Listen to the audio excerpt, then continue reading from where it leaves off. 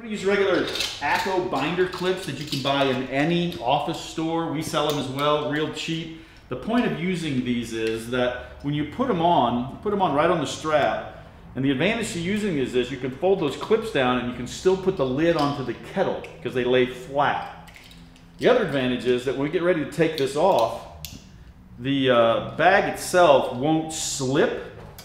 So if you put a bungee cord around this, for example, you take the bungee cord off, as you begin to lift these straps, the rest of the bag could in fact fall, and does, into the kettle. That's icky.